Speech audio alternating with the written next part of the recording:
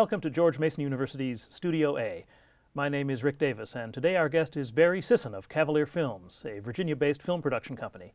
Mr. Sisson is the producer of, among other films, Charlie's Party and the recently completed Familiar Strangers. Please join us in welcoming R.Sisson. Thanks for having me. It's great. Thanks for being here. The first question is about Cavalier Films, your production company. How was it created?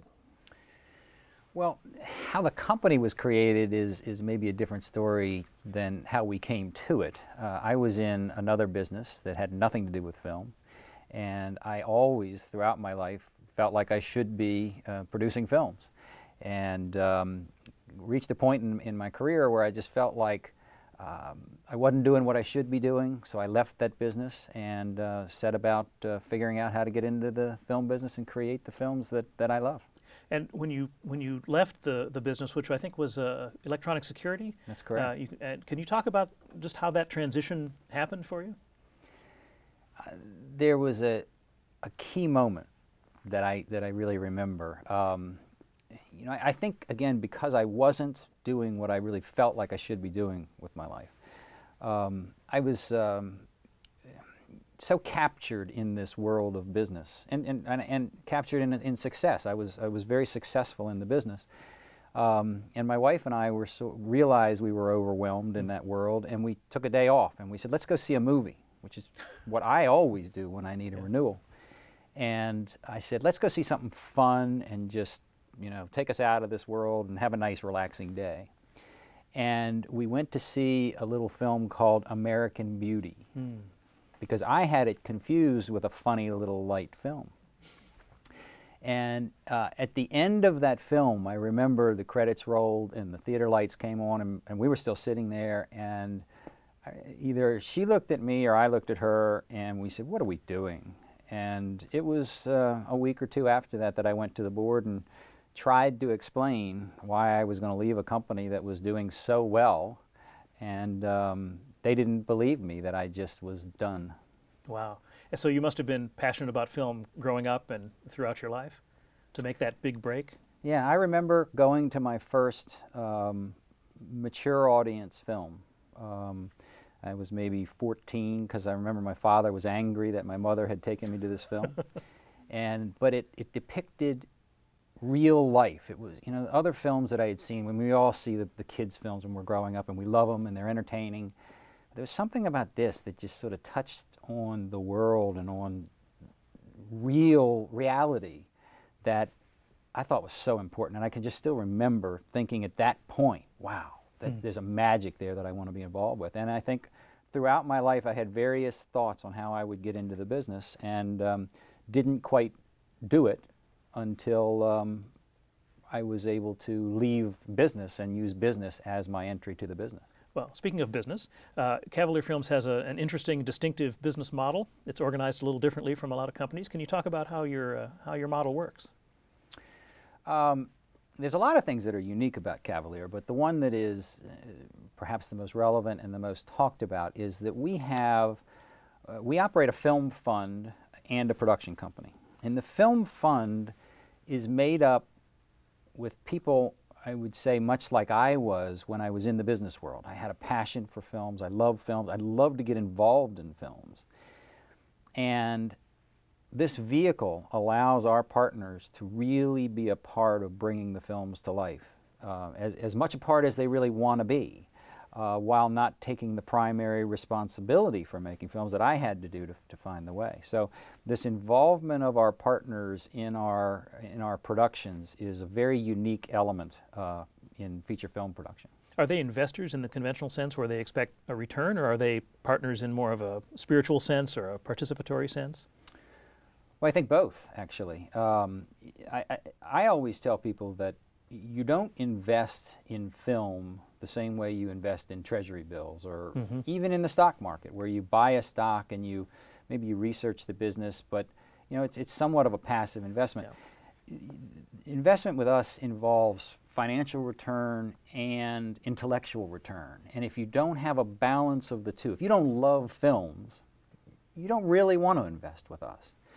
Now, having said that, we're business people, and we created a business of to produce quality feature films, and it is our intent and expectation that that there'll be a financial return. We don't do passion projects that are just art pieces. We do films that we think can get out and touch the world. You know what this reminds me of in a pleasant way is the old-fashioned theater angel system in the sort of the glory days of Broadway, where a number of small investors would get together and rally around a project. Well, it is. One thing that's different is that our investors don't rally around a specific script. They become somewhat like a studio, in that we do a slate of films within our fund that provides additional opportunities for exposure. It spreads the risk over multiple projects. So it is a little different than a lot of independent film investing that is all about one project. They're supporting the concept of Cavalier more than a specific title. Yes, I would say that's a good way to put it, yes. Well, we have a wonderful studio audience composed of George Mason University students, and I know they have some questions they'd like to ask. Who would like to be first? Yes, sir. Hi, my name is Justin.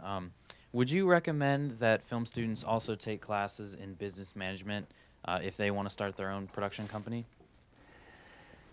Absolutely. You know, the film world is a business, and I think that certainly one of our advantages in this world, and the reason that we have success is our business-like approach. And I think that that knowledge of how businesses work and basic business principles, and just never forgetting that creation of films is a blending of art and commerce, is very, very important. Anybody else have a question? Yes. Hi, I'm Drew. I was wondering what kind of suggestions you would give to filmmakers who are looking to finance their first independent film. You know, the key word that I hear there is first independent film. And that first film is so important to anybody that wants to be in the business, because you are judged on your credits. We have an almost inviolate rule that we won't work with a director that hasn't done a feature film. So that first film sort of proves your mettle. The problem is it's very hard to get people to finance that first film for you. Because there are tremendous risks, and people don't know what you can do. So my advice to you is you go to everybody that you know, friends and family. Don't be shy about it, and you share your passion and find people that are willing to back that passion. Terrific. Another question. Yes, ma'am. Hi, my name is Monica, and I was wondering, what advice would you give a film producer looking to go in business with a partner? Go in business with a partner. You know, I was a business consultant in the interim of leaving my big company while I was putting together the business plan for Cavalier. And I would get asked that question a lot, people starting businesses and looking for partners. And the biggest thing that I can say is make sure that you need a partner, that you're finding a partner for the right reasons. Partnerships are hard, and I think that you need to be making the decision for the right reason to have a partner. Now I have a partner. I'm very fortunate to have the right partner, a great guy that can fill in the blanks in some things that he compliments me tremendously. But I think a big question is, ask yourself, can you buy what you're getting with a partner? And if you can buy it, you should try and buy it. Buy that skill, buy that component to your business. Because a partner is like a marriage, and they're going to be there forever, and breaking up is very, very hard to do. Sounds like a song. Yes, cue the music. That's a wonderful advice for these students, and I have a question that's kind of a follow-up in a way. You have a partner, you have these investors, you have a company that seems to have a lot of voices at the table. How do you go about selecting a project and moving it forward into production? It's a very good question. We do have a lot of voices in our company, and they have played a tremendous, valuable role in bringing our films to life. Ultimately, the decision for which project that gets selected rests with my partner, Mark Lieberman, and myself. but everybody's input is important because making a film is a very collaborative process. You need to, you can get closeted in, and it's important to have other inputs. Now let me shift gears a little bit. Selecting the project, we're always reading scripts, constantly, hundreds per year. Yeah, I was going to say how many on an average year? Hundreds. And what you're looking for is something that touches your heart, touches your soul. When you select it, you're going to live with it. It's going to be one of the hardest things you ever do in your life to take it from the beginning to the end. You have to have the passion for it, and that passion has to stay alive. So you're looking for something that is that important to you. And once you've made that choice, how do you go about developing that and moving the script forward? The development process is the process of taking a script and then evaluating every aspect of that script to make sure that it deserves to be on the screen. Every page of a screenplay is 1 minute of film. You have, in our world, about an hour and a half to tell this story. And every minute has to be important to carrying the story forward. And so we study the scripts. We bring other people into that process through table reads and staged readings. In fact, we did one at George Mason University for our current film. And that staged reading helps us to have the characters embody themselves, have the plot roll out in front of an audience, and then we question that audience to see what the input is. And then our partners. They read every script that we're evaluating, and some are very, very involved in giving us ideas on how those scripts can be better, how they can be nuanced in ways that can become very important to the ultimate product. Yeah, I had the pleasure of working on that workshop for the current film, which was then called Disconnected, and is now called Familiar Strangers, just one of the many changes that happen in the life of a film. We actually have a wonderful trailer that you've provided with us of Familiar Strangers, and let's take a look at it.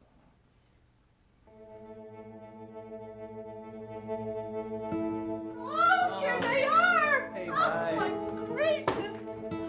Oh! Did you know that Brian is home? He's a successful writer, you know. A masterpiece. I think I'll wait for the movie. Not everyone can just leave and become authors.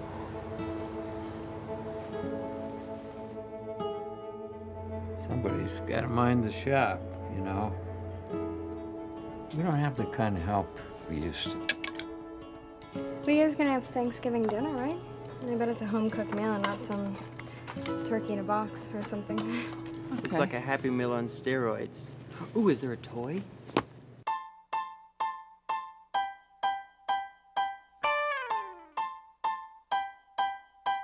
Have you ever thought of mom and dad as just people? Do you have anything for schizophrenia? I'm going down to Mexico and I'm never coming back. Bungalows. There's this thing I gotta do with my family, a goofy, embarrassing tradition. I'm gonna take these away and What's going on back there, Kenneth? I was talking to Brian, Mama. bubblies and the sweet police. I'm glad to be home. Don't make any hasty decisions there, Brian. If I have a doubt, if I have a doubt, if I have a doubt,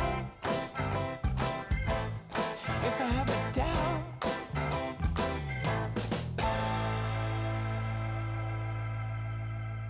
Razor blades and sleeping pills. Can't be that bad. You don't know my family. I love the way that ends. It's such a pleasure for me to hear those words and see those scenes, having lived with this script as a play, basically, for about a week, where we rehearsed it with professional actors and some students, and really treated it as a piece of theater, and then put it up in front of your folks for a very spirited discussion. Is that a typical development process for you? Yeah, very much so. The whole idea of doing a staged reading in front of an audience is the best test that you can have of your script and of the story that you're going to tell. Very, very important to the process. We always do that with our films. And I was struck by level perceptiveness and the vigor of the audience response, both pro and con. And I wonder how much of that was communicated and in what form back to the writer, and what changes were made. Not, of course, specifically, but the sort of how you communicated those things back to the writer. Well, we filmed it, and the writer got that a DVD of the stage reading that he could listen to and watch, and then hear the comments and the questions and answers. But we take the impressions from the staged reading and then parse every single one of them with the writer, with the director, to decide how do you deal with this? Is this real? Is it not real? Many thoughts come up that you haven't had before, and it expands your consciousness on the project to a point that leads into very unexpected areas that ultimately enhance the final film. And we have had stage readings that killed films. They don't work, and that input is very much a part of the process. You say you're surprised at how deep it goes. Our partners are very perceptive people.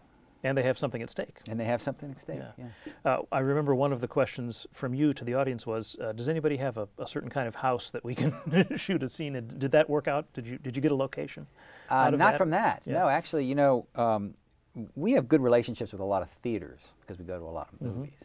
And we actually found the house that we were shooting in, well, one of the houses that we were shooting in, from an email from a movie theater to their patrons. Telling people that we were coming to town and looking for a house. Now, another one of our houses was one of our partners' houses, and I'm not sure he would do that again. Although, at the screening, I was rather shocked when he came up to me and said, "You can have my house anytime." Wow. But I think that was just an emotional reaction to the film, Yeah. and probably wouldn't come true.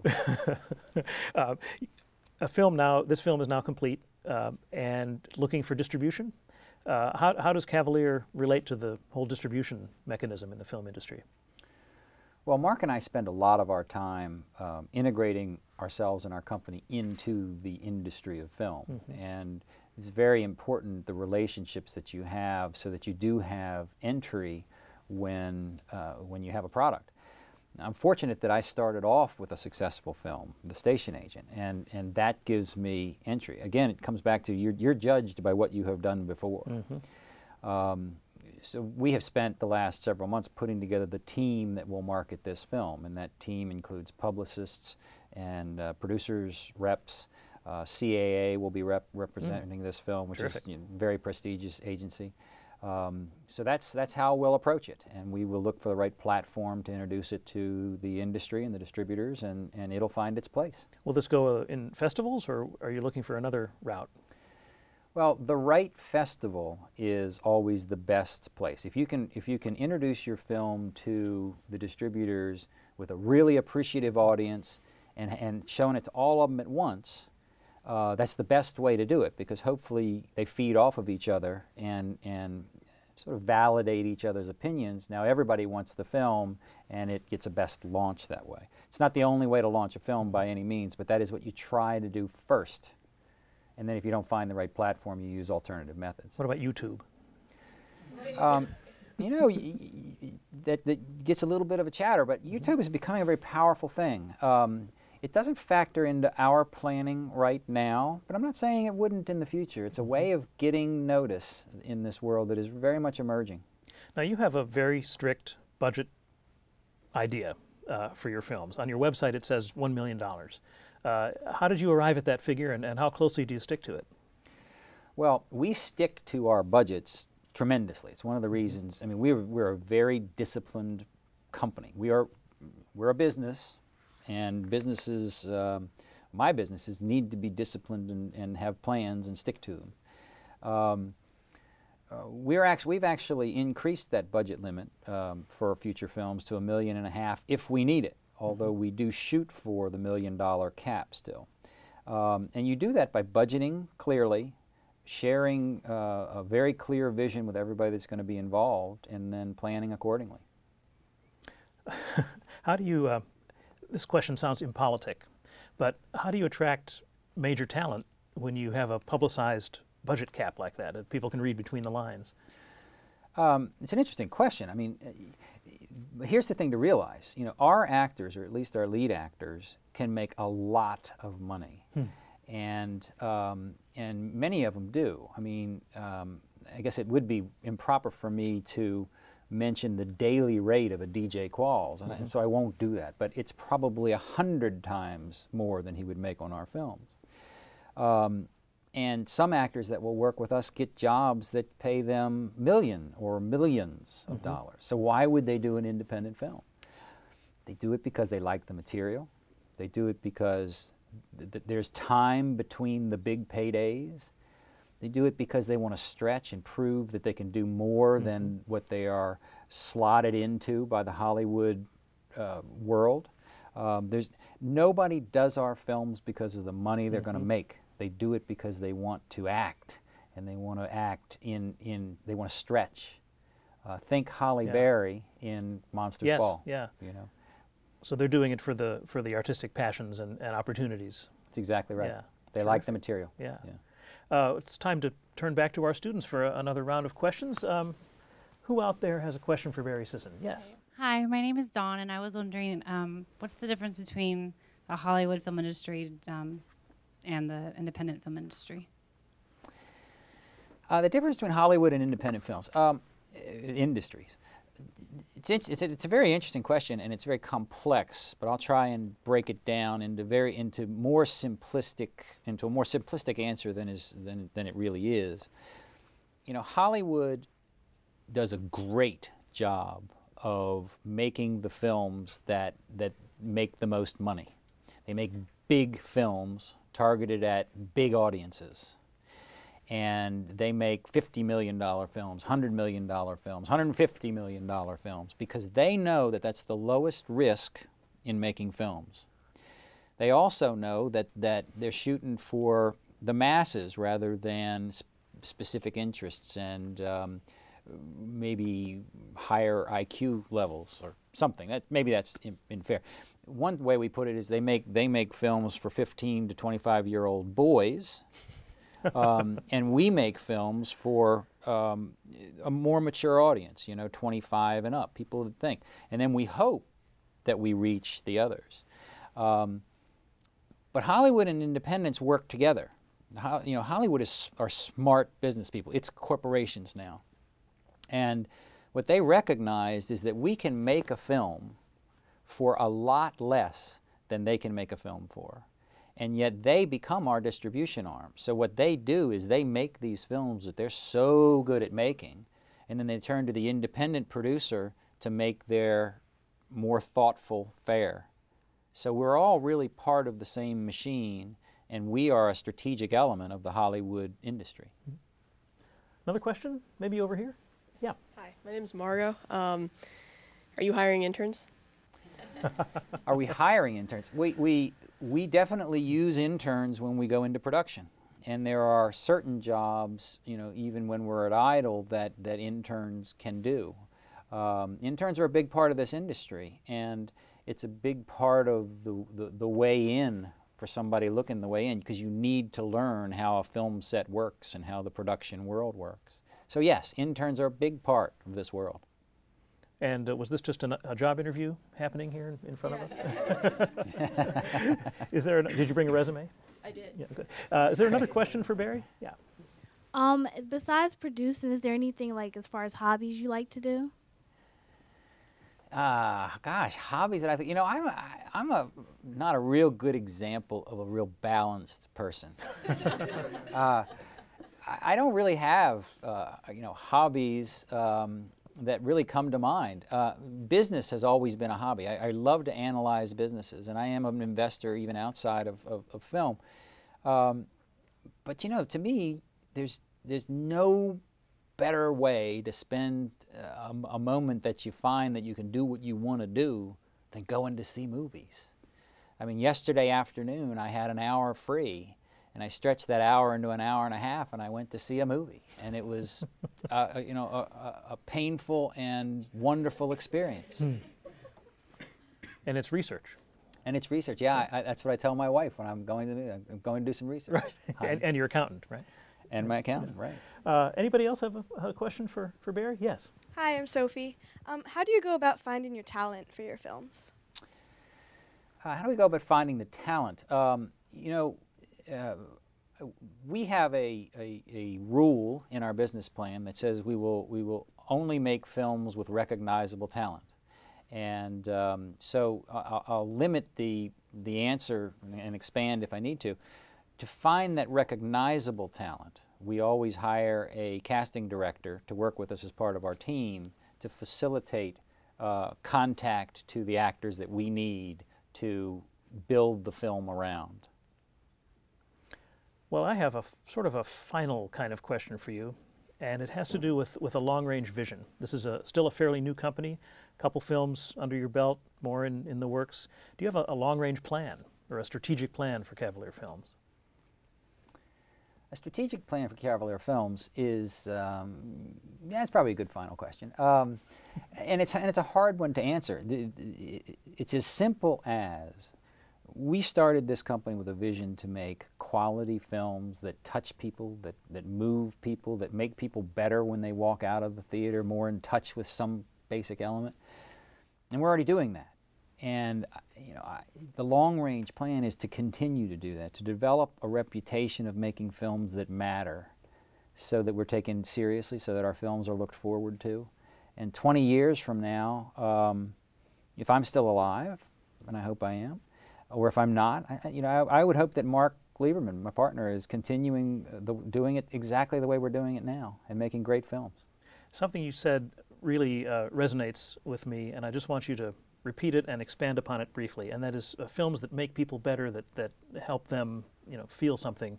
How many film companies have that as a mission? I don't know of any others. We're unique, but I think that a lot of independent filmmakers do strive to find films that matter, that touch on essential truths that people aren't in touch with. So I don't think it's as unique. What makes us unique is sort of the combination of the business approach, the very focused business plan, and the ongoing nature of our business. Well, it's a wonderful project, and it's a wonderful film coming out soon, Familiar Strangers. And Barry Sisson, thank you for being here. Thanks My for name is having Rick me. Davis, and this has been Studio A.